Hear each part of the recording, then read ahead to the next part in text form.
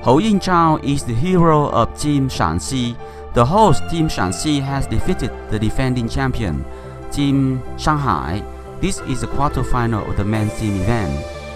Men's team quarter-final, Shanxi team 3-2, Shanghai team.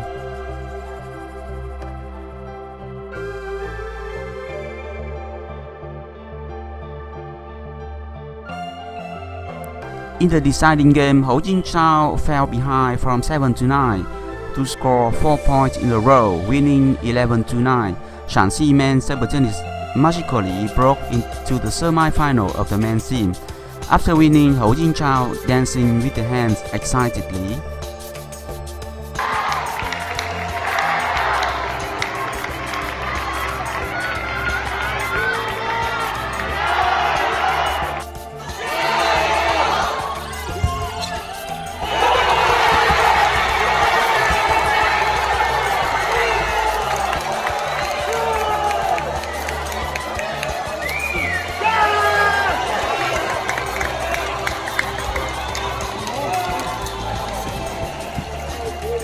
During the game, the head coach of Shanxi team and the team doctor hurriedly messaged the 41-year-old Hou Yingchao, trembling arm, it is not easy for the veteran.